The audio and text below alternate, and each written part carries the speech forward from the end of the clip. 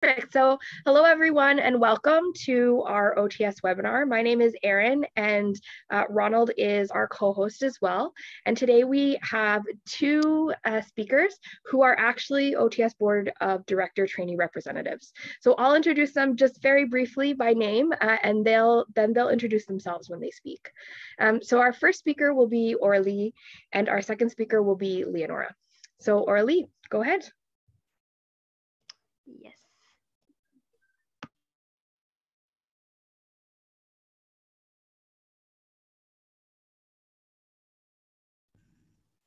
Okay, I think everything should be working by now. So hi everyone, my name is Aurélie. As Erin just mentioned, I'm one of the 4 junior representatives at the board of the OTS. I did my PhD at McGill with Hannah Sleeman, and I'm now a senior scientist and Marie Curie postdoctoral fellow at Sixfold Bioscience. And so today I'm going to be presenting the work I've been doing over the last years, playing with nucleic acid nanostructure and nanotechnology to improve oligonucleotide therapeutics delivery. So I was first introduced to the DNA nanotechnology field back in 2013, 2014, when I first met Hannah and discovered her work. She became my PhD supervisor, and I was very lucky to do my PhD at McGill in her lab. And so what Hannah lab is doing is using DNA as a building block to self-assemble nano-object. And so I think really 8 years ago, when I discovered that we could use DNA as a material to build structure, I was just fascinated by the field and decided to put a few years of my work onto it. And so how do we do this? Well, what we can do is just use the properties of DNA itself. So we know that if we have 2 complementary strands, they can recognize each other because of sequence specificity. And so we can simply imagine that by redesigning the sequence of DNA, we can start making more than 2 strands coming together. You have here an example of a 4-way junction that is made of 4 strands. And you can take this idea even further by imagining that by lengthening the strand of those oligonucleotides, you could trigger self-assembly of bigger, larger 2D array. And so basically, the field of nucleic acid nanotechnology has just evolved so much over the past few years. And I think it's fair now to say that we can achieve quite easily all kind of shape and structure by playing with DNA or RNA. And it goes really from small wireframe nanostructure to more large micrometer compact structure made of DNA origami or DNA bricks. And so we really do have this advantage compared to other nanotechnology-based approach that we can control everything very, very precisely and make all kind of size and shape of structure. So in Hannah's lab, one of the main focus was the development of DNA minimal nanostructure. And I put here an example of one of the structure that I worked a lot with, and I always like to see the video, so it's always nice to see it at least twice. But you see here a DNA nanocube that is formed of only 4 different strands made of 96 bases. And the very nice thing about it is that it can quantitatively assemble in one pot. So it just basically mix all the strands together in magnesium-containing buffer, and you can form this structure that are very monodispersed in size. And so you can use different techniques to characterize the structure. I've put here 2 of the main techniques that we use. The first one is looking at electrophoresis, so using PAGE. And you can see here the sequential assembly. So when we put 1 strand, 2 strand, 3 strand, and the 4th one to form the cube, really showing that we have the right connectivity of the structure. And we can use dynamic light scattering to confirm the size of and the monodispersity of the structure. So if we look even closer at the structure, we can see that there are a single-stranded region on top and on the bottom of the cube. I'll show it here again. We can see it here. And so that basically allows us to come and position the complementary strand. And so in this video, you don't have anything bound to the strand, but it's very easy to imagine that we could conjugate those strands with small molecule, protein, lipids, anything really, and start using this DNA cube as a scaffold to be functionalized and to basically apply to different applications.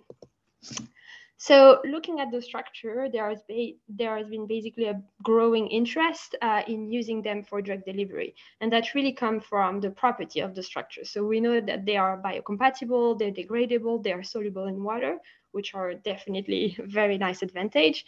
They are quite easy to synthesize. We can use the automated DNA synthesizer to make the strands.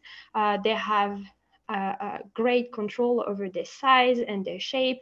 And as I just said, they are easily tunable. So we can position ligand very precisely in a multivalent fashion and make them also sequence responsive. So at the time I started my PhD, I guess there was this big interest in using the structure as drug delivery system, and there were still a lot of questions remaining into understanding whether they are really compatible with physiological condition. Namely, can they retain their integrity? Can they resist nuclease degradation? Can they go inside cells? Where do they distribute in the body, and can they trigger any immune response? And so my, I guess, work at the time really was trying to understand better what happened with the structure in physiological condition. So in terms of structural integrity, very quickly, we can measure the melting temperature using UV-Vis method. And we saw that the melting temperature was above physiological temperature, meaning that our construct will remain a cube when it's injected at physiological temperature. And we also know that when we dilute it into buffer that contain less magnesium than for the assembly, we also retain our structure. So I put here an example of the cube structure in DMEM, which is a buffer used in cell culture condition. One big question that I think everyone always asks is how this structure resists to nuclease. So if you take your structure and try to do a cell assay or in vivo assay in the blood or in the serum, you'll have a lot of different nucleases, which are enzymes that are just specialized at degrading DNA and RNA. So obviously you want your construct or your therapeutics to be resistant enough to this enzymatic degradation. And what's really interesting is that when we measure the half-life of the strand itself, we have an half-life of less than an hour. However, assembling it into the nanostructures makes it already much more stable. So the structure itself had a half-life of 4 hours. So without even putting chemical modification, just by assembling it into a structure, you can already make your construct more resistant to degradation. And then we decided that 4 hours might not be enough. So one extra step that we took was to add hex spacers. So basically these small molecules at the 5' and the 3' end of your component strand, and that would basically protect from exonuclease degradation. And we saw that it would increase the half-life even further.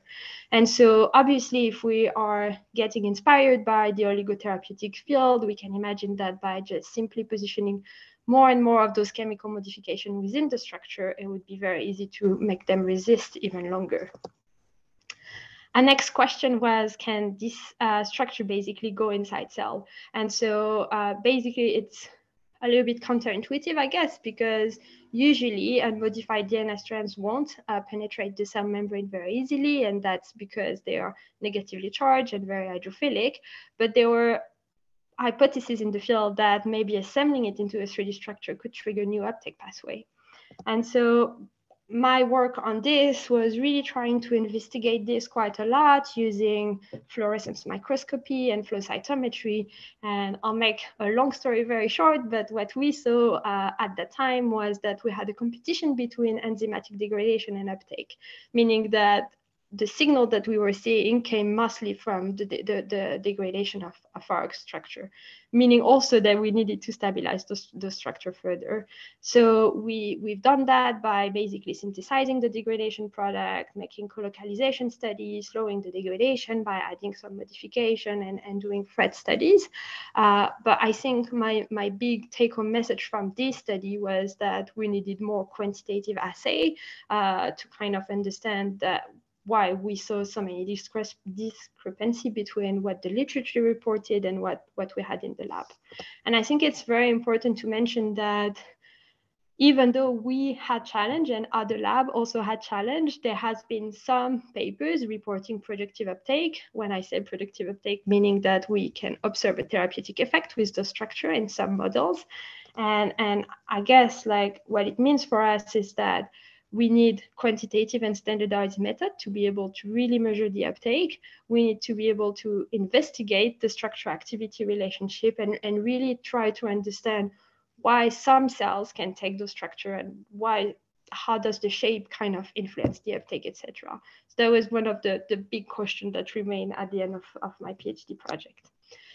And the final thing that I studied was protein binding. So basically we know that if we inject nanoparticle in the blood, they don't just like distribute in the body nicely. They first get covered with everything all the proteins that you have in the blood and form this protein layer that is called protein corona, and that can really dramatically influence the PK/PD properties of the nanoparticle. And so we thought of this as a potential advantage for us and kind of ask the question, can we play with protein binding to enhance the property of nanomaterial and oligonucleotide therapeutic? I'll try to show you the example that I did with this during my research in Hannah's lab. So we were interested in looking first in albumin. Albumin is the main protein we have in the blood, so it's kind of an easy first target. It's the carrier for hydrophobic molecules through the body and has been used in drug delivery system for small molecule to improve stability or reduce immune degradation. And it's one of component of nanoparticle protein corona.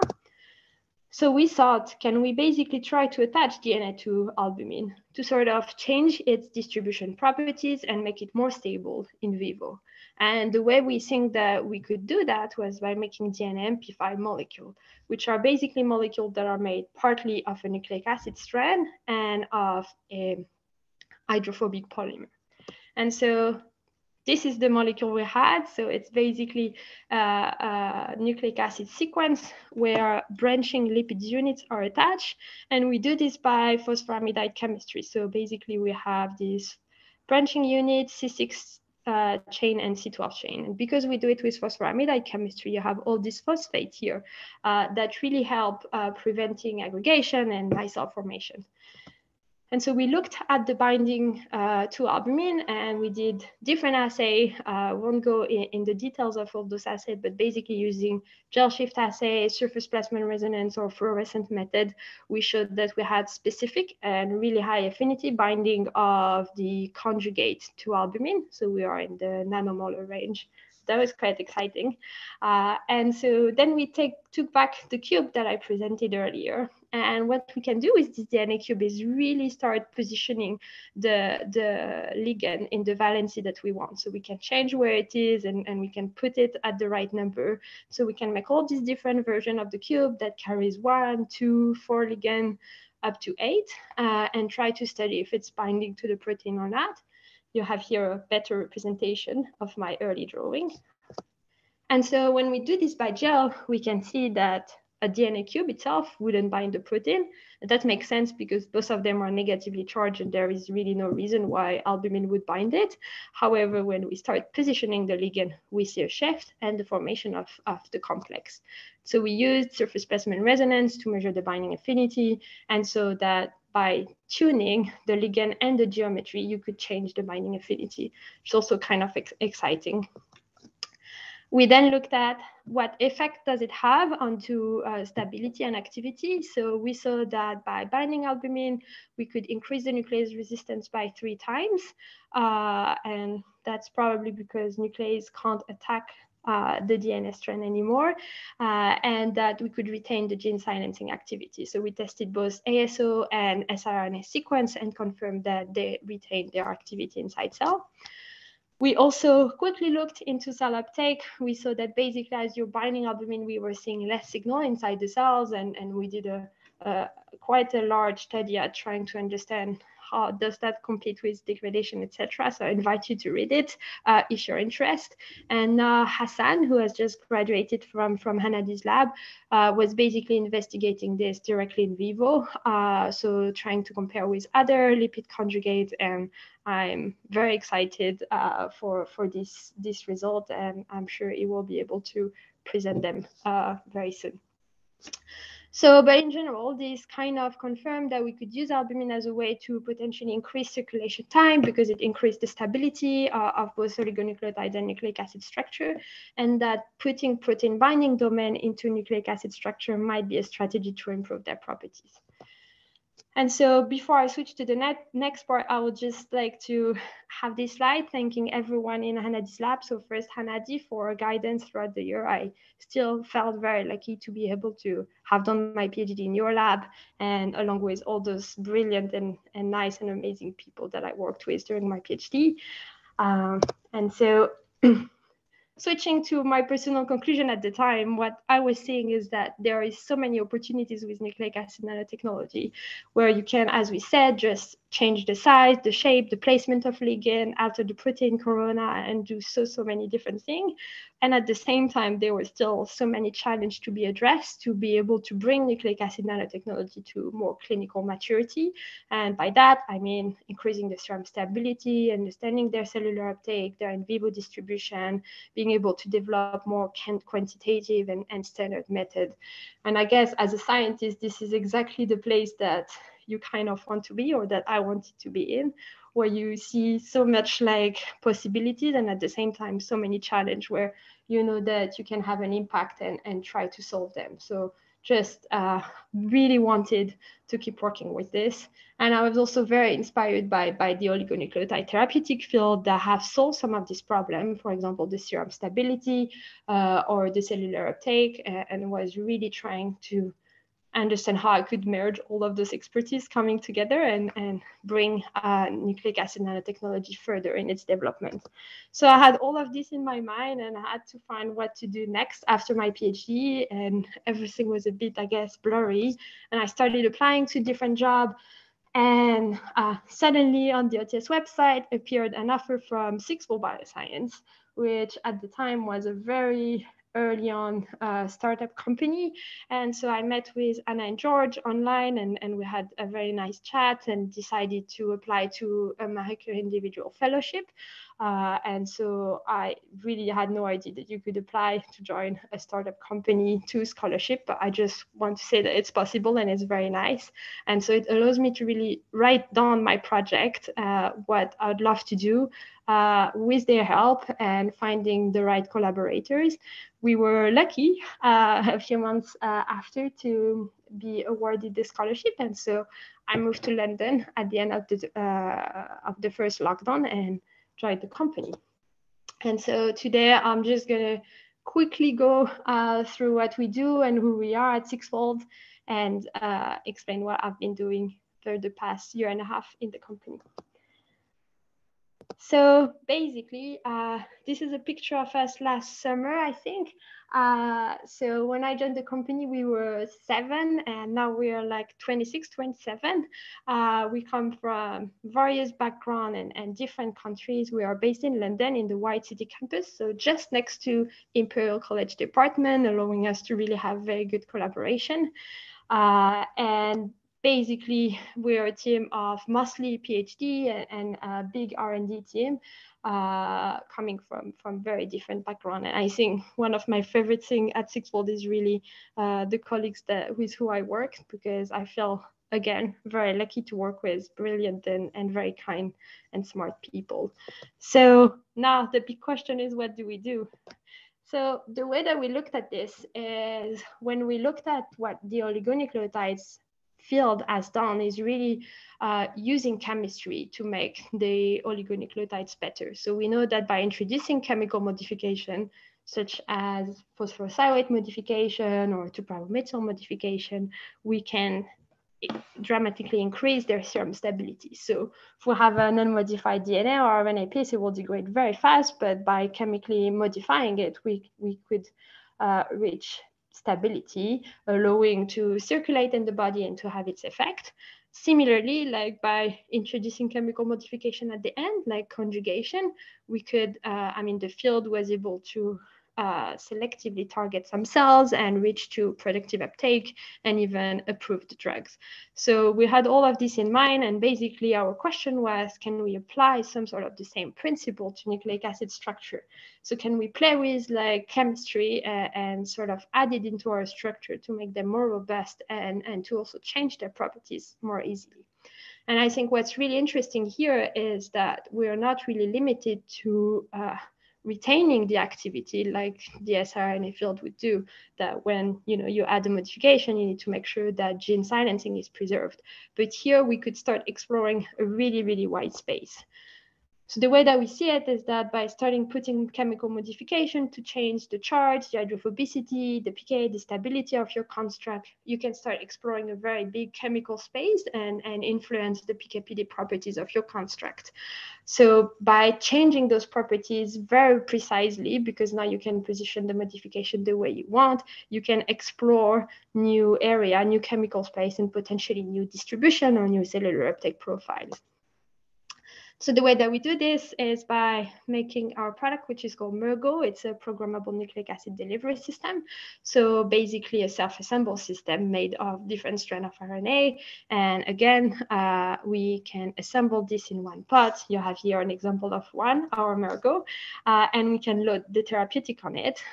So we can load siRNA and other basically oligonucleotide therapeutic.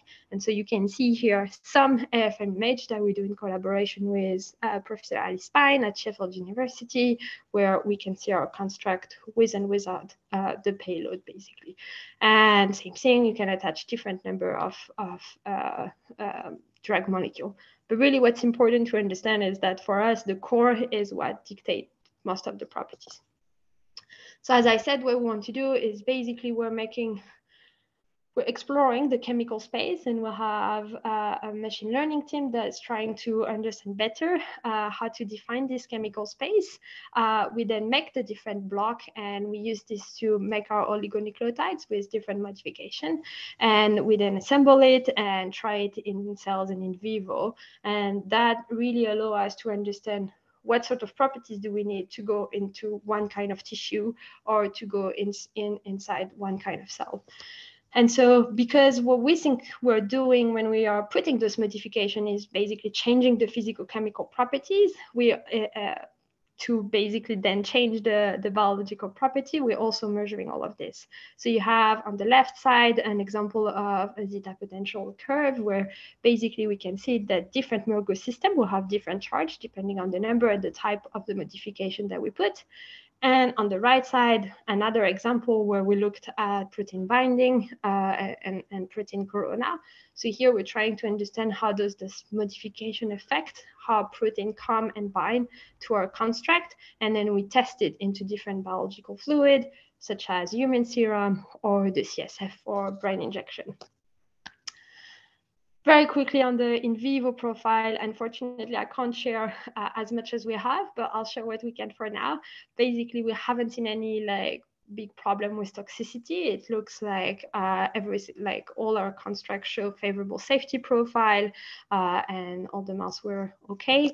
And just an example of what this modification can do. So basically we can try different modification and try different iteration. And what we've seen is that as we're changing this, we can reach other tissue and go to not only the liver, that was mainly the predominant site of accumulation for the unmodified construct, and start reaching tissue that were not accessible without those modifications. So it's quite exciting to see this, and we obviously are looking into more and trying to understand how we can correlate all the phys-chem properties and the biodistributions that we see.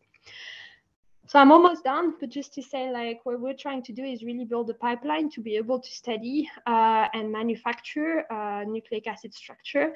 And so that basically contains the manufacture of complex and really highly modified strand with non-conventional mode and with its own challenge, being able to develop analytical tool for nucleic acid structure in order to be able to make methods that allow us to quantitatively assess if we make the right product.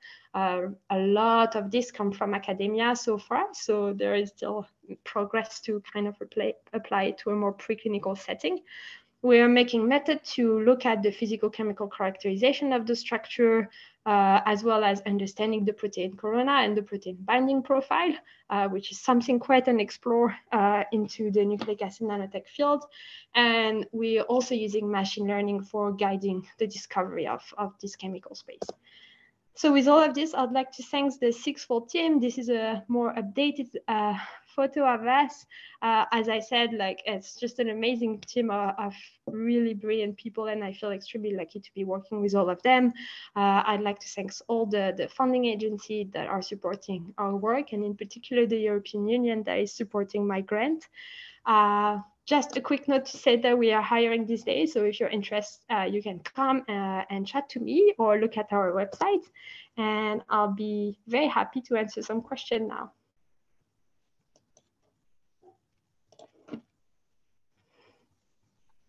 Thank you, Aurélie, for this great presentation. So if there are any questions for Aurélie, please use the chat or the Q&A function.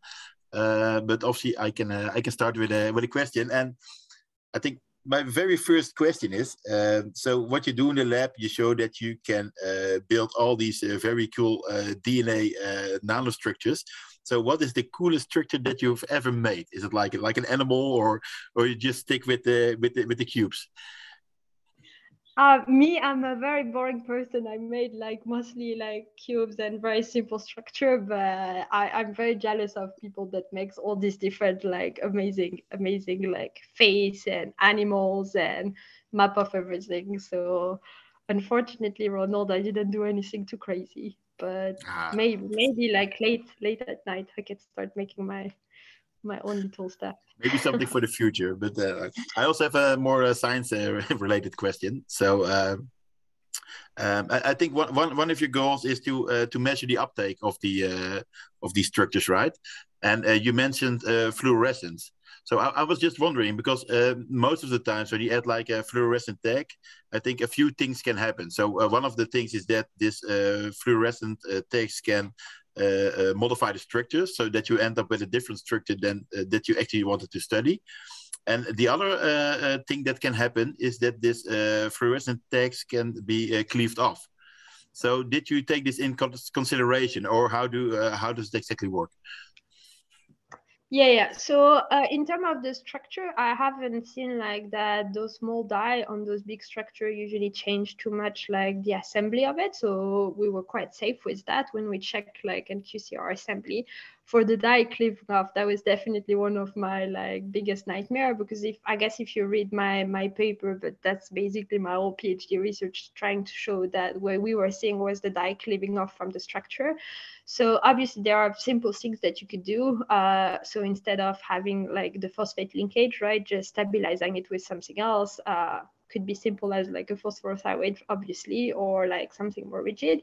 And I think what's important is really to start developing methods that are not only based on fluorescence, and so that are able to detect and quantify the RNA inside the cells, right? So obviously in an ideal world, when you can measure gene silencing, that's like one thing you could do to confirm you have productive uptake, but you could also lyse the cell and rely on other assays that have been developed for, I guess, siRNA or antisense. I'm thinking like PNA assay or this kind of stuff that allows you to measure how much you have in the cells. So that's definitely things that we are that were important for me to be developed, and that Sixfold is also working on. Okay, great. Good to hear. So let's see. I have a few questions in the chat. So Annabelle Biskens asks, really nice talk. Could you control the release of the drugs using your NA structures?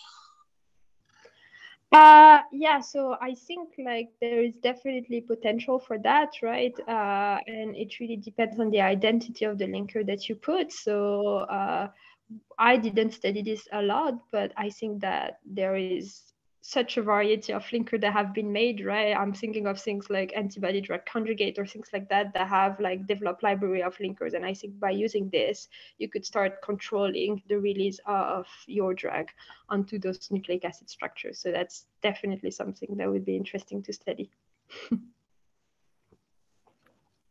Let's see. Yeah, I have another question. It's about because what you do in the lab is you make especially at 6-fold bioscience, you make this very small modifications in your ASO. And so my question is, if you want to move this forward to the clinic, do you need to go to tox studies for every single modification that you make? Or is it okay if you have like your core molecule and do this? And then the follow-up question is, once you figured out a particular modification or a series of modifications for one particular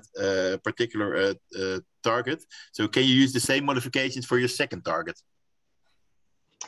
Yeah, so right now we're really screening like different mods in terms of number and placement and mix matching them, etc., and playing with them. So for the second part of your question, like definitely you can make those iteration, and because you can, I mean, if you imagine like a 500 nucleotide like structure, right, the amount of like position that you can play is just crazy. So that's why we're trying to get the help of like computers and machine learning to sort of help us into our design and understanding what are the key parameters that you need to go to this cell type or this cell type, right?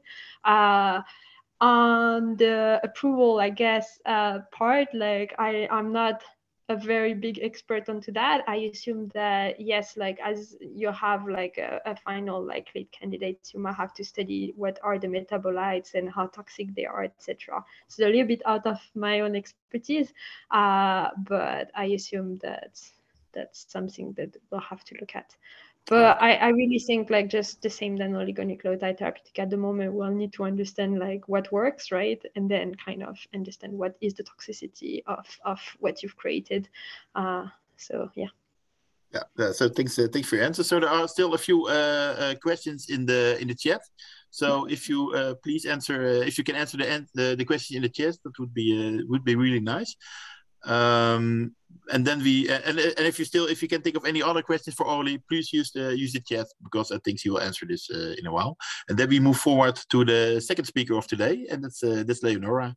And I think she will also introduce herself. So Leonora, the screen is yours. I can do that. Can you guys see my screen? Yeah, we can see it. Perfect. Okay, thanks so much. Thanks everyone for being here. I've been a trainee rep on the OTS board for just over a year now, and I recently completed my PhD at McGill University on nucleic acid chemistry, and I've since joined the genetic medicine team at Eli Lilly.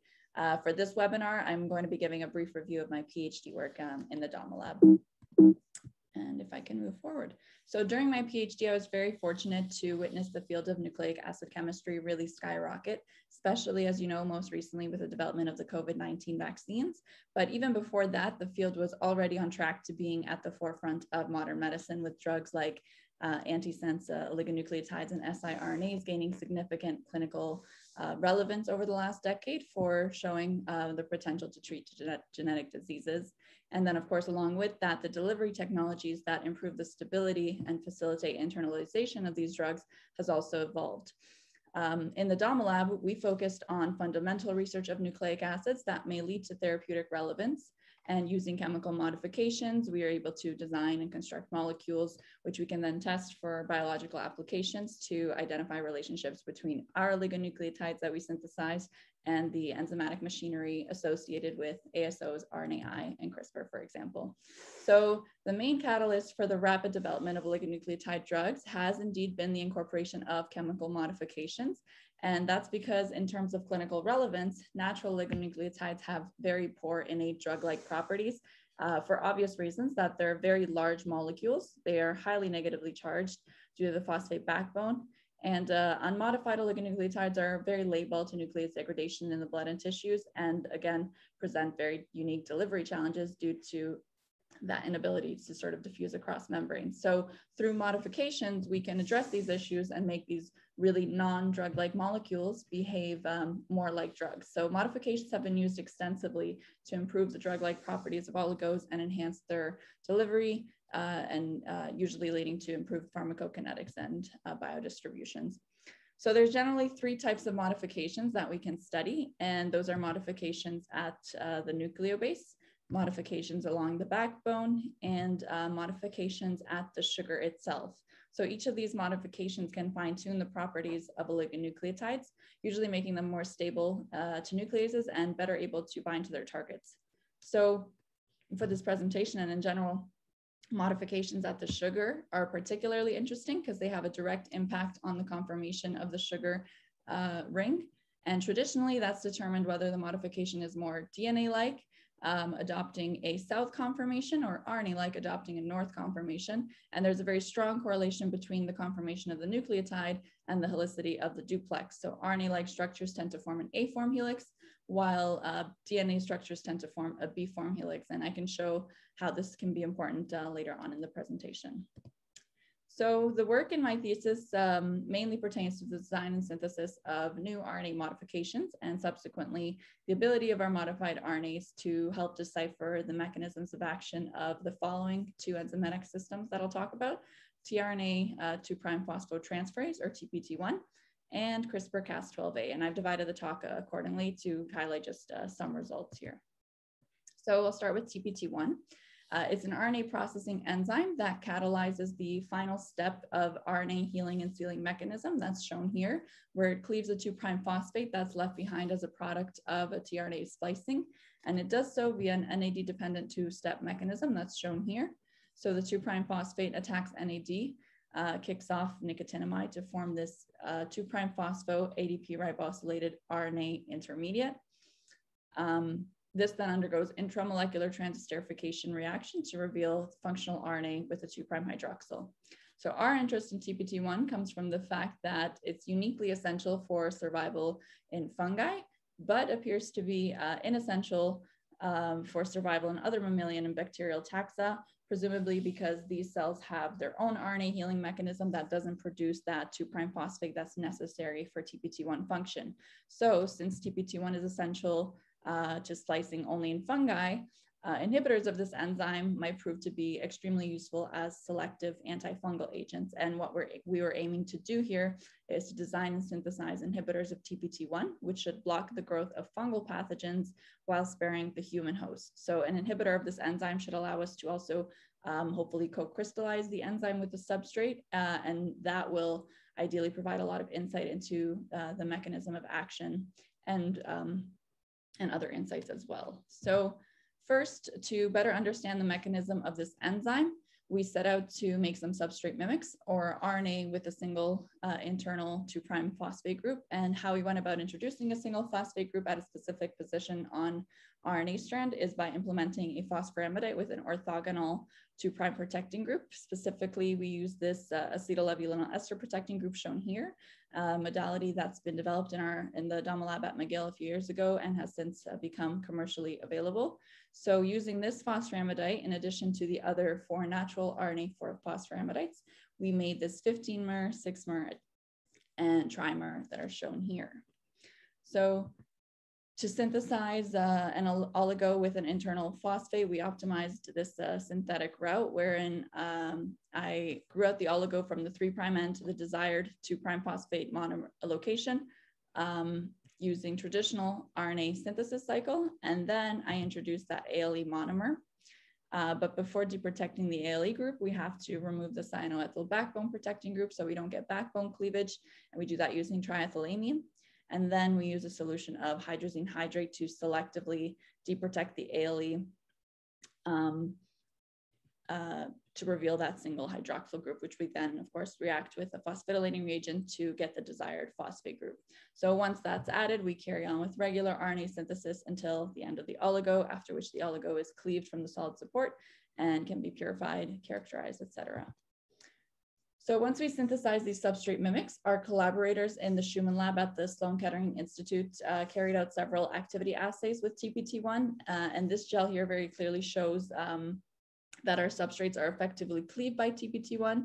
These are the results for the trimer on the left here and the 6-mer on the right. So we notice a faster moving band for the substrate and a slower migrating band for the product. And for the reaction, we notice only takes place in the presence of NAD, because this is in fact an NAD-dependent mechanism. Additionally, we learned from titration assays that the extent of conversion from substrate to product is proportional to the amount of TPT1 added, and that's what's shown here on the top with increasing concentrations of the enzyme and graphically shown here below.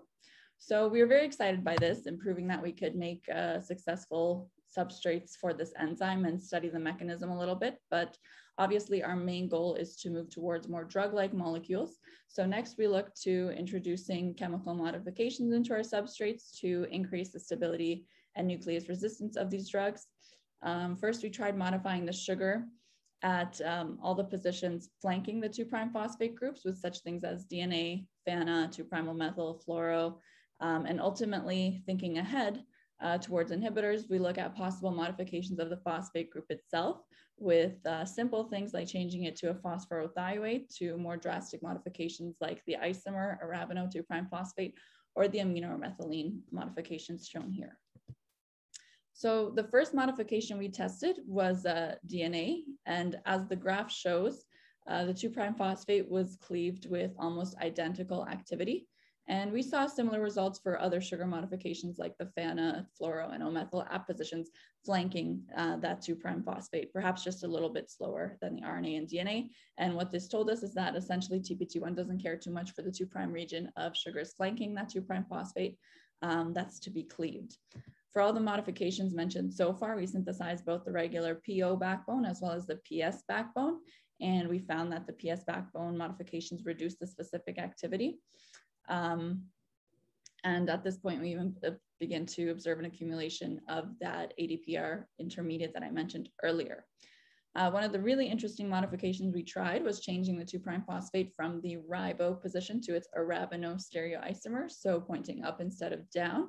And interestingly enough, this phosphate group was also eventually cleaved by the enzyme. So this tells us that the enzyme can accommodate the stereoisomer, but it does cleave it at a much slower rate, especially step 2, since we see this huge accumulation of the intermediate. So circling back to this slide again, all the modifications I showed so far ended up being pretty good substrates for the enzyme, which was good news for us because that means when it comes time to designing the perfect inhibitor for the enzyme, we have a lot of modifications that we can introduce that won't affect the activity of the enzyme too much.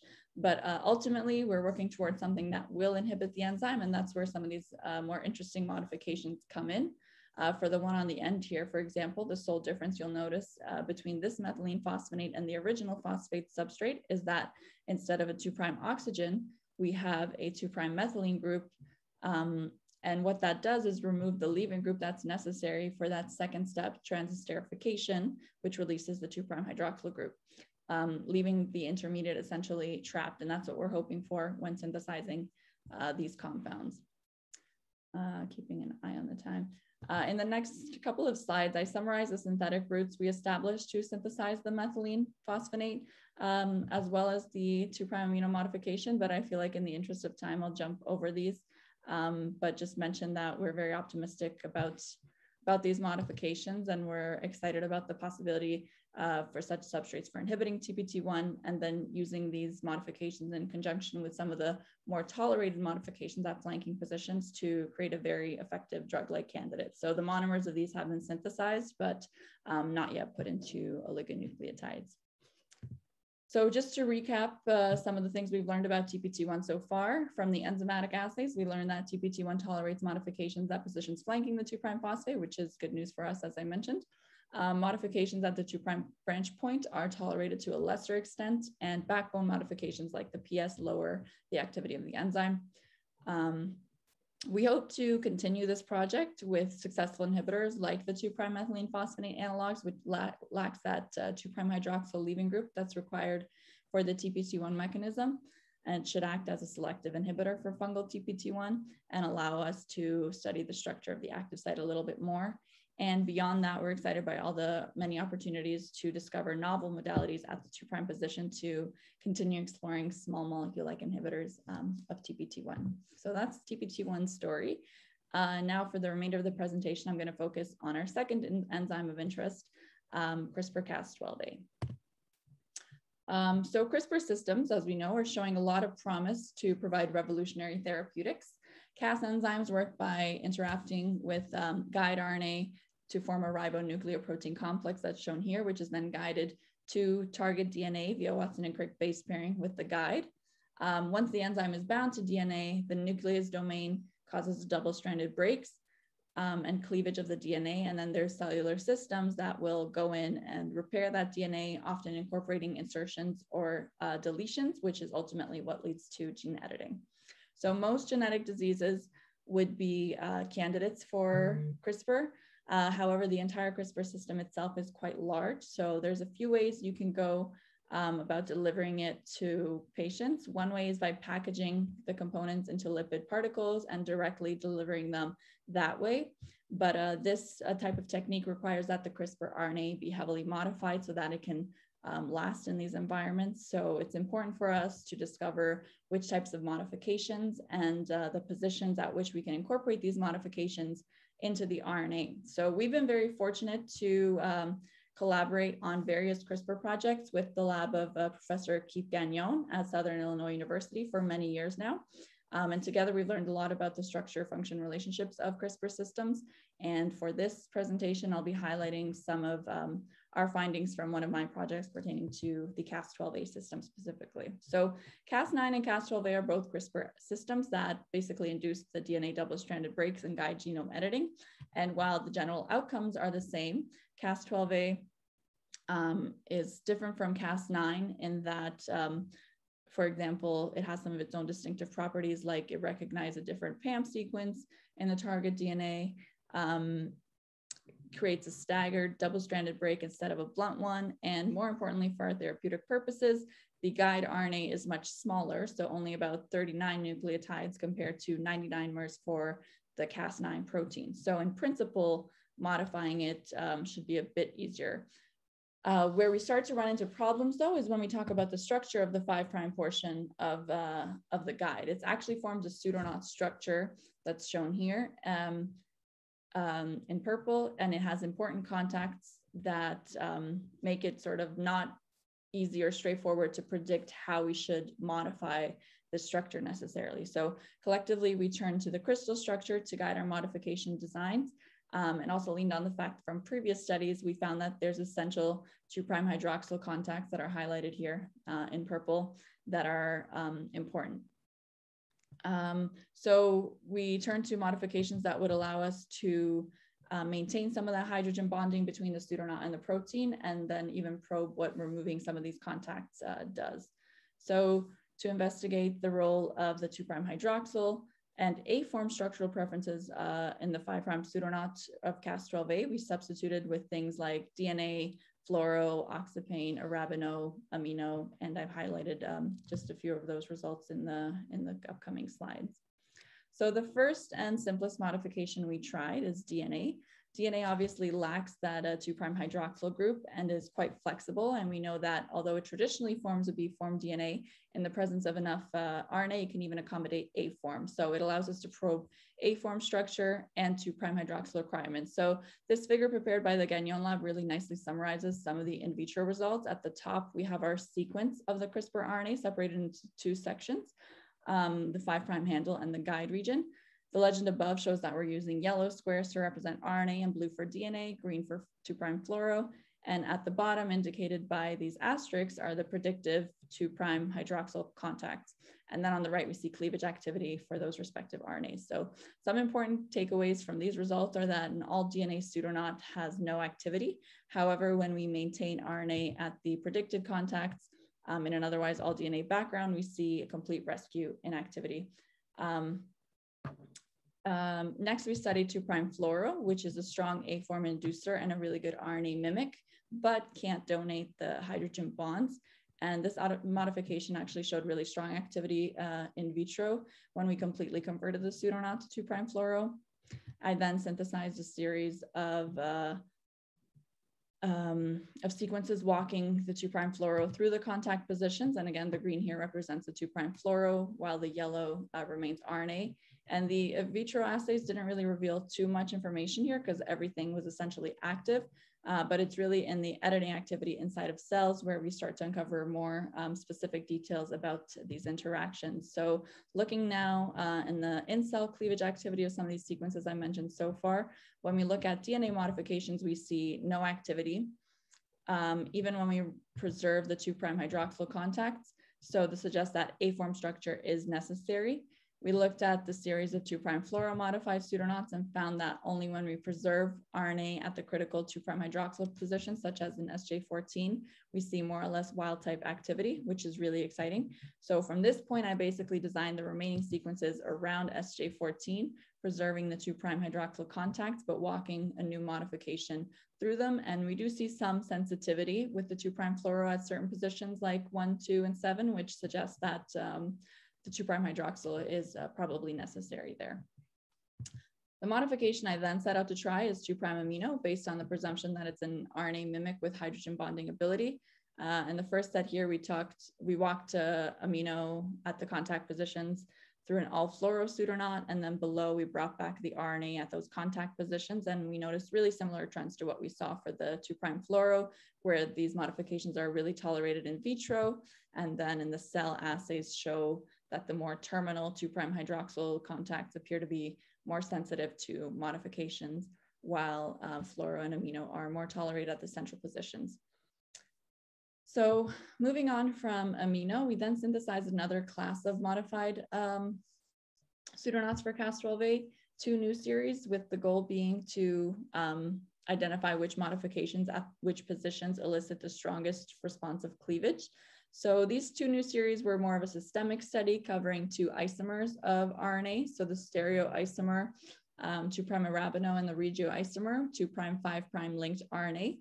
And here are the sequences where, again, we walked a single RNA isomer modification through each of the 7 hydroxyl contacts to observe its effects. And the rest of the sequence remains 2' fluoro, except for the 2' hydroxyl contacts. So these are some interesting takeaways from these studies. For the 2' 5' series, there's one position, the GET of sequence T14-6, which seems to tolerate this modification quite well. And similarly for the ERA series modification at the 18th position on the 5' terminus, there is also well tolerated. In general, ERA modifications appear to be better tolerated than the 2' 5'. So going forward, some interesting things to consider would be to see if there's a synergistic effect between the modifications like T14-6 and A14-1, and if perhaps incorporating these modifications into same sequence would have an additive effect. And then ultimately the goal is to eventually design an oligo that incorporates only the most effective of these modifications. Finally, we wanted to see from a structural standpoint how robust the pseudoknot was, and if perhaps our modifications were disrupting the pseudoknot from forming, because it is a secondary structure, and if that somehow was impacting our results. So far, the key structural aspect we've been focusing on is the hydroxyl contact, but another key characteristic structural feature is the base pairing region highlighted here in gray, which is what actually helps give the pseudoknot its shape. So we want to take a look at how modifying these base pairing regions would impact the stability or structure of the pseudoknot. So what I'm showing here are some sequences we designed for this purpose using simple DNA modifications shown in blue. And these sequences either spontaneously or through annealing form very stable pseudoknots. And when we look at the holisticity of these sequences by CD, we found that indeed there's a sequence here which very closely resembles the RNA, the native RNA sequence having a very A-form helix.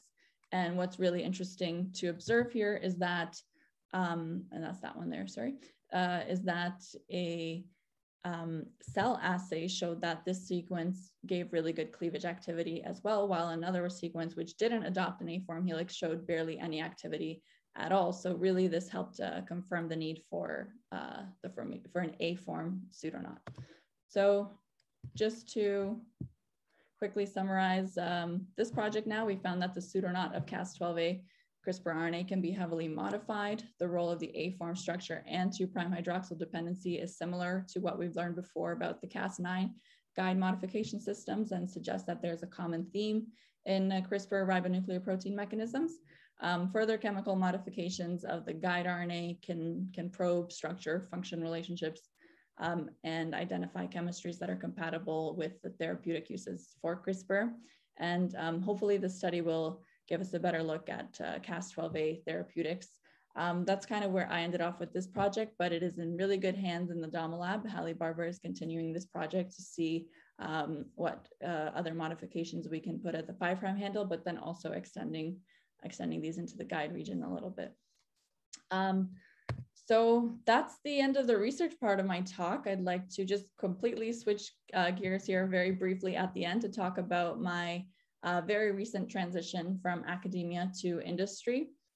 So I just joined Eli Lilly in Indianapolis here as part of the genetic medicine team. Just some quick pointers about how to help make that transition a little smoother. So the first and main thing, in my opinion, is to network. I love that this word is being used as a verb nowadays, because it really is the act of networking that is so critical when looking for jobs and really prioritizing person-to-person connections, especially in this virtual environment. In today's world, I also find it's absolutely critical to generate an online presence for yourself. If you're in academia, ResearchGate and Google Scholar are great ways to connect you to your publications and accomplishments, but I really encourage you to go beyond that, because platforms like LinkedIn and even academic Twitter, which the OTS community is very active on, they allow you to connect with your peers and colleagues in the field on a more personal level, and that's what helps generate these relationships. And I can tell you from my own experience for my current job that those initial connections were made via LinkedIn. My current colleagues reached out to me on there, and I got to know more about the job opportunities at Lilly in a more informal and organic environment. And really just look for ways to get involved in organizations in your field. And then another important part of the job search is definitely being proactive. There's so many resources available to you, like these webinars, for example, that you can really make use of. Job boards are another good one. The OTS has a fabulous one. And as Aurélie showed, she herself found her job through the OTS job board. Seek out mentors. Try and find someone who has done that transition before and seek advice. Even if the person doesn't work in the same field as you necessarily, their experience will still be very relevant and helpful. And finally, how you present yourself on your CV is highly, highly important, especially when looking for a job in industry where publications are appreciated, but they don't really tell the hiring team much about how employable you are. You really want to own your transferable skills and highlight the skills you already have and fine-tune the CV to showcase this. So for example, highlight your teamwork, time management, presentation, communication skills, all of that, and include your specialized skills if it's relevant to that specific job.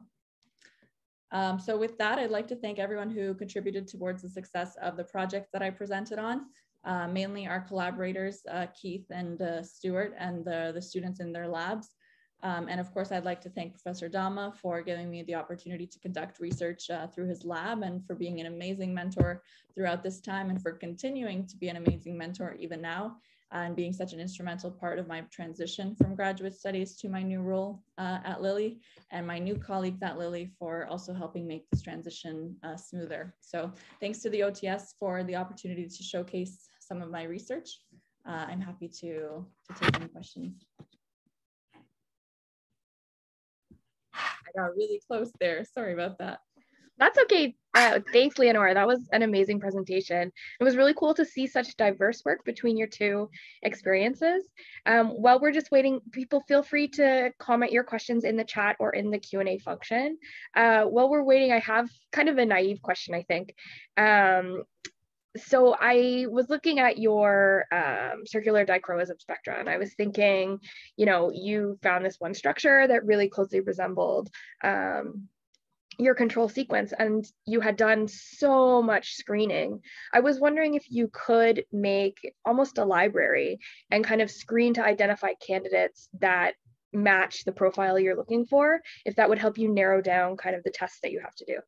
Absolutely. I think that's super important. Unfortunately for that one, it was like very close to the end of my studies, and even getting those results was like amazing in like the little time I had left. So I was really excited by those, but they were super encouraging, because when we saw those, we realized we didn't even have to take these necessarily to the in vivo studies. We could just do like this kind of pre-screen to see if it's forming that A-form structure, because now we see how important it is And if it doesn't, then like maybe don't even bother passing it along to the in vivo studies. Because yeah, that disconnect between in vitro and in vivo is always frustrating, but having a screen set up like that is a good way to key in on some key structures, for sure. Great.